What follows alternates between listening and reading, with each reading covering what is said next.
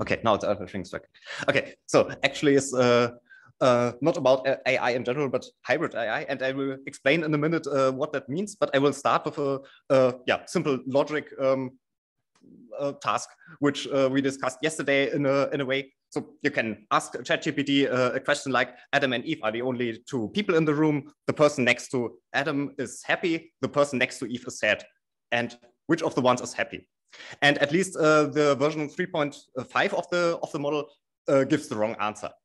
So no, there are some problems with logical inferences in large language models. And my talk will not be about ChatGPT or large language models in particular, but rather on a general approach on how to deal with this kind of general challenges in the field of AI. And if you look at it, there are actually two strands of AI, or two categories. There's on the one hand symbolic AI, which encompasses knowledge representation, and this is described as giving reasoning and semantics, and this is knowledge driven, and it is human readable and machine readable at the same time, and it's very good at making knowledge explicit and traceable, for example, for provenance. And yeah, we had a talk about semantic web a minute ago, so this is the main technology here, which is important way to make knowledge explicit and can do with ontologies, can do logical rules and reasoning and so on. And on the other hand, we have subsymbolic AI. Subsymbolic AI, which works with statistical methods. So it's machine learning in a general way. It's described as doing learning in an empirical way, and it's data driven. And it's the important thing, it's not readable for humans, but only for machines. And it's very great at processing vast amounts of data. And yeah, you know, the applications like word embeddings, object detection, deep learning, and so on. And ChatGPT, of course, also belongs into or falls into that under that category. You can also look at it another way. So both of these types have different input and output. If you're doing it with symbolic AI, you have symbolic data like triples in an RDF file.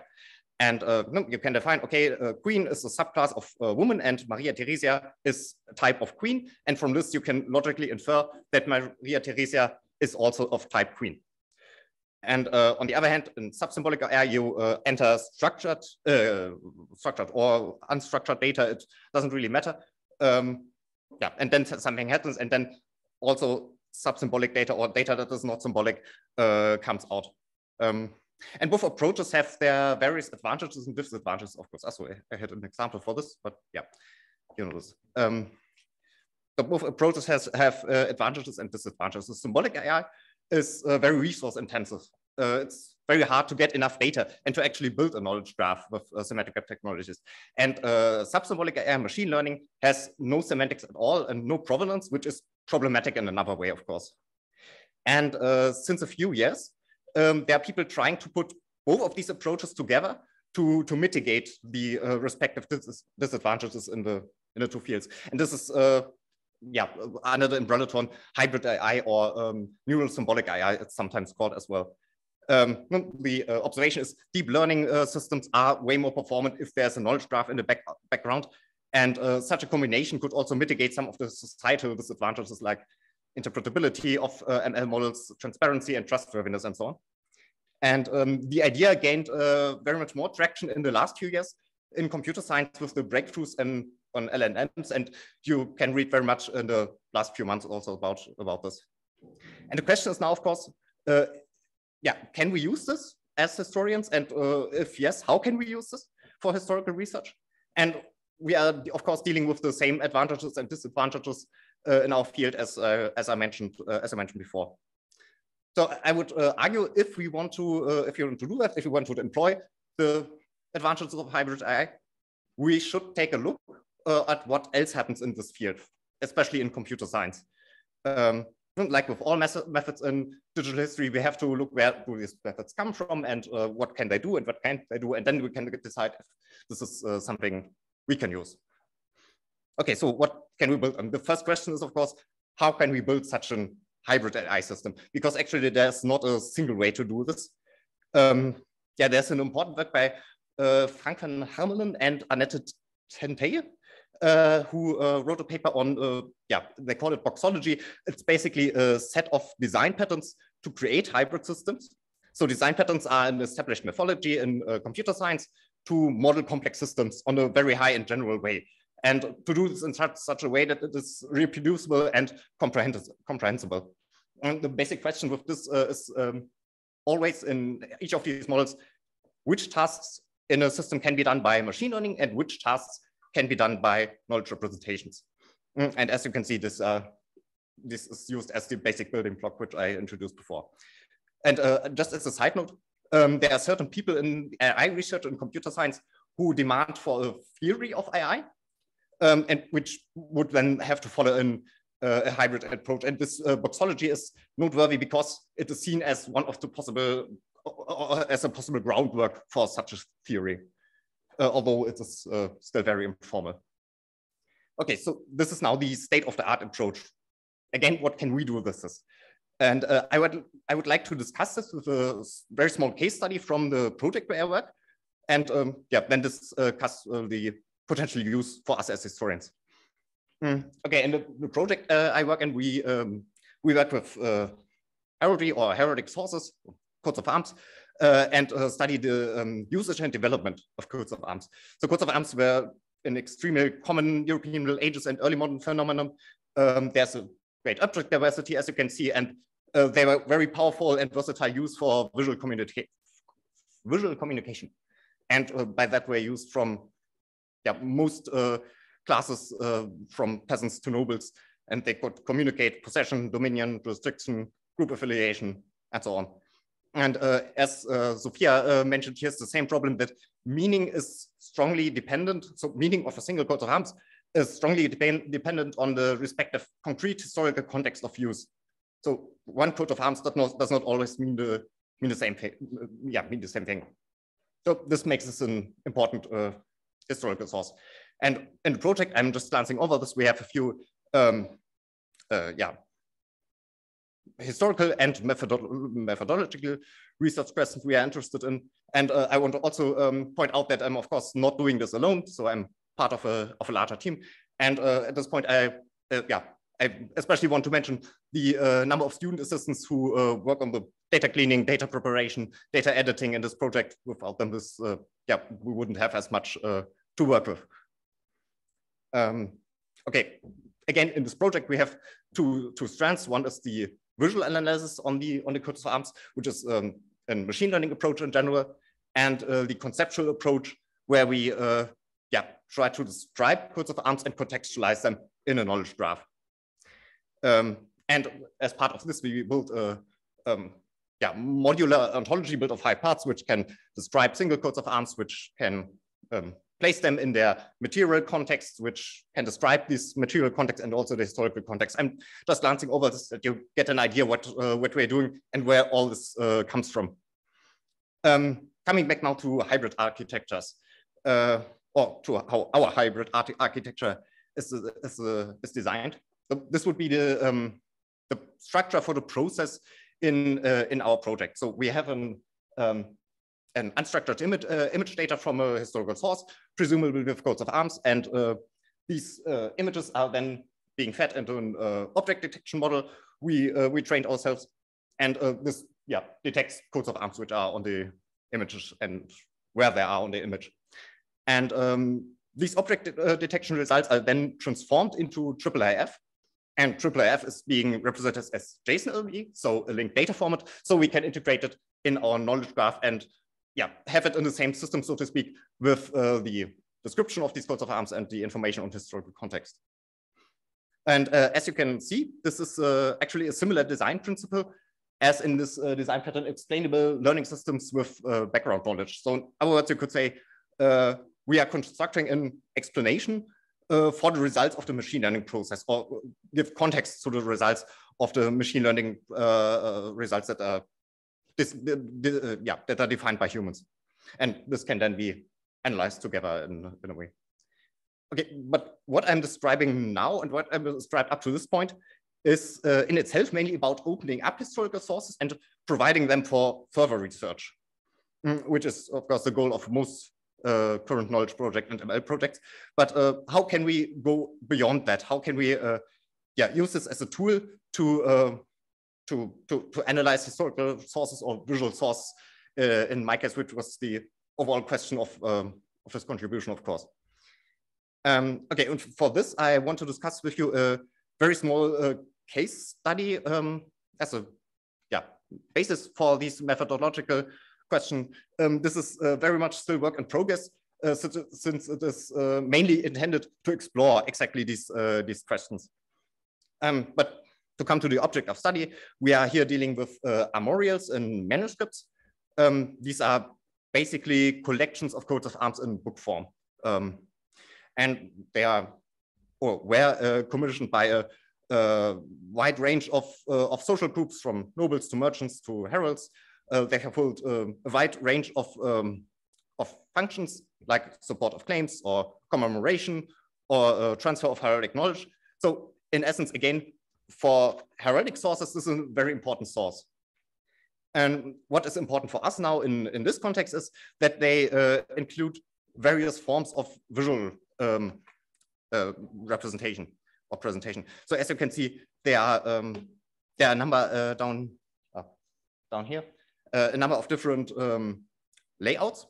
And these layouts, how these coats of arms are arranged, are of course not meaningless. So they can communicate different things, like here on the right side is hierarchies, or this in the middle can communicate allegiance between two entities. Group identity, structures of territorial power. So this is important, how these coats of arms are arranged from a historical point of view. Okay, and what is important, of course, is size and location of the coat of arms to interpret this. And there's also a recent study on these aspects, which I just mentioned, which is follows a classical non-digital approach, but which is important because it gives us an idea about what is important in this domain and what we have to look for. And the question for us now is, how can we scale this up, so to speak? How can we do this with more sources and get a broader idea on this type of source and how it was used? And I will do this, or start to do this, by examining two research questions, which I'm limited because of time. The first question is, how can we infer which types of layouts are being used in which manuscript? So to speak, we have a certain kind of layout like this one, which means something in general, and who uses this? This is the question. And the second question is, can we detect how coats of arms are being presented across multiple different manuscripts? So these coats of arms are reused in different contexts, and the question would be, how is one single coat of arms or a group of coats of arms used in another context as well? And to do this, we can, of course, do a clustering approach based on similarity of the single manuscript page. But in this case, we are not interested in the coats of arms themselves. So in this image, we are not interested, but only how the coats of arms are presented. So the size and the positioning, again, of the coats of arms. And therefore, we can, for our study, just use the bounding boxes of our object detect, or from our object detection process. So again, where is the coat of arms and how large is this? These are the very relevant information. And this can again be transformed into a NumPy array, where basically one is there is a coat of arms, and 0 is there's no coat of arms. So it's really boiled down to the essential aspects, and thereby can easily be fed into different machine learning libraries and algorithms, and we can work with that. Okay, and the idea is, of course, that these are very dissimilar, so we can detect which pages are similar to each other, which arrangements are similar to each other, and which are not. Okay, I tried this out. I did a few different experiments with PCA, TSNE, and with an autoencoder model.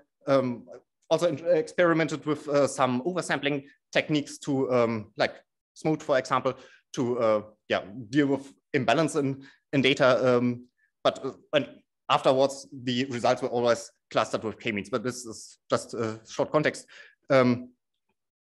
these are the best results I could come up with in the time. They are not perfect, but still very usable regarding some some aspects. These are just the most important clusters that you get an idea what comes out of this, and just to illustrate the most central and unambiguous findings. And okay, so these ML or these machine learning results now have to be made explicit in the knowledge graph so that we can query it and research or study it inside their historical context. Okay, and from the step from before, we have, of course, the result, which manuscript page belongs to which of these clusters. And these clusters, or should I say here, these clusters from before, we can map these to RDF classes we define, and these classes can be fed into the knowledge graph. So basically, each page is has an instance in the knowledge graph which says, okay, this is this page from this manuscript and it's this page number and so on. And now I can add the information, this page belongs to the cluster so and so. To come to to point out the most important clusters, what was the result of the experiment, we have pages where coats of arms are on the left side and have text, and we have ones where they are on the right side and have text. We have this one, which could point out to allegiance, but interestingly, which is very seldom used, which is an immediate result from this. And you have 3 different clusters that do this kind of structure.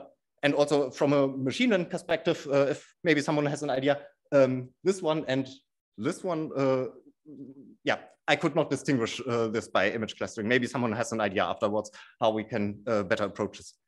And we will ignore this for now, but there are also a few errors in the annotation in the machine learning results. So this we just disregard for the purpose of this talk, at least. Okay, and now since we are asking ourselves a methodological question about how we are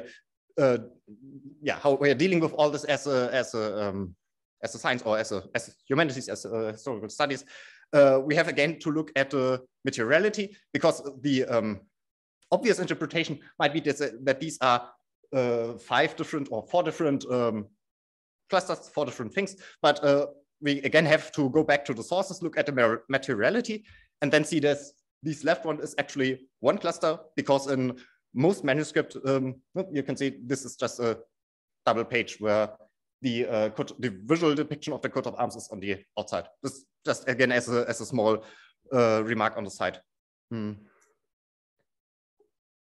Okay, what did I forget here? Okay. Ah, yes, okay, of course. What can we do with this?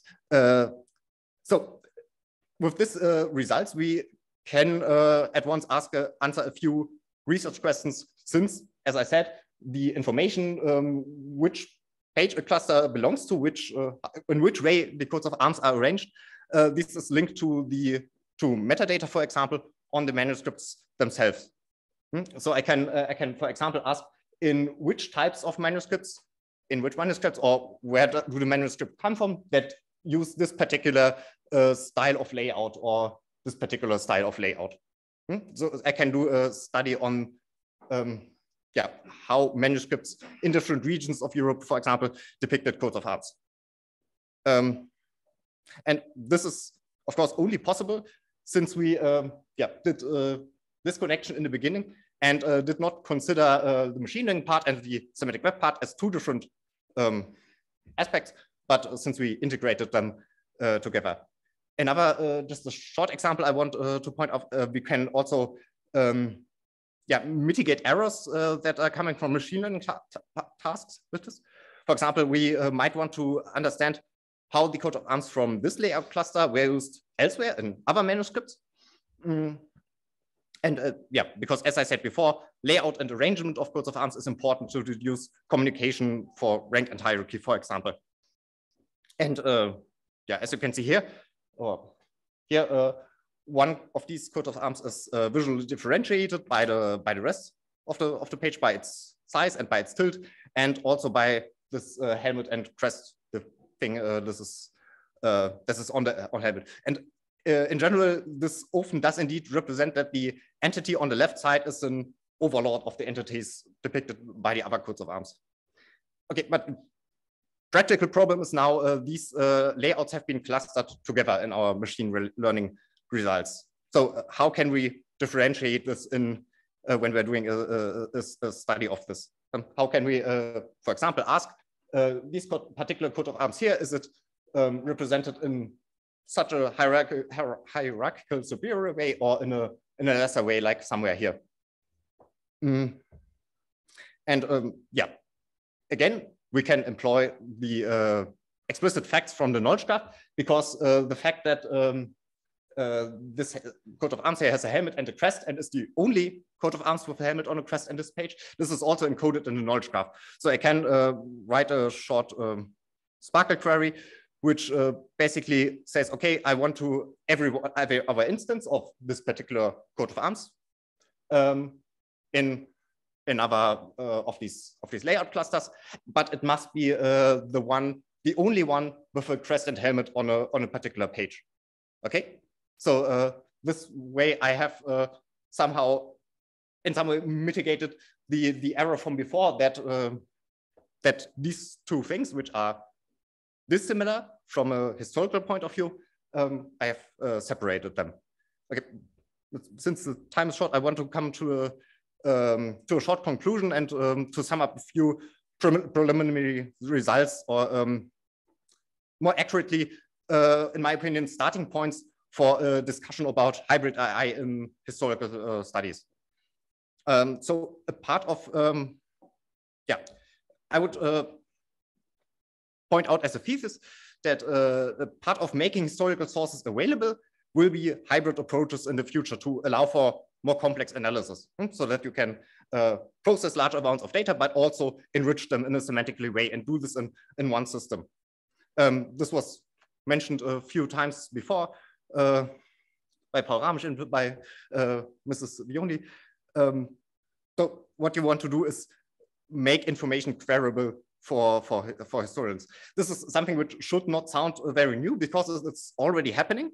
But maybe I'm wrong about this, but I observed this is seldom happening with a combination of these two aspects, this sub-symbolic and the symbolic aspects, and even more seldom under the term of hybrid AI, which means in the best case that there are two methodological reflections and discussions, one in computer science and one in history, but they are detached from each other. And in the worst case, it means we don't even think about the methodology implications of hybrid AI in our field. Another thesis would be that by this, we can maybe accelerate the visual turn by providing flexible interpretation frameworks. The Sophia study would be an argument for this, or a good example for this. I would say we have to talk about the methodology, which is also something which has been touched upon by Michaela Vignoli. So as she said, we need a refinement of methodology and methods, and this is true for this as well, I would argue.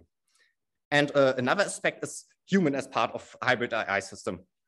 So we have domain experts in our field working with data. Crowdsource was mentioned a few times before. Okay, I pressed the wrong button. Sorry. Okay, humans as a part of hybrid AI system. Now I can't see my notes.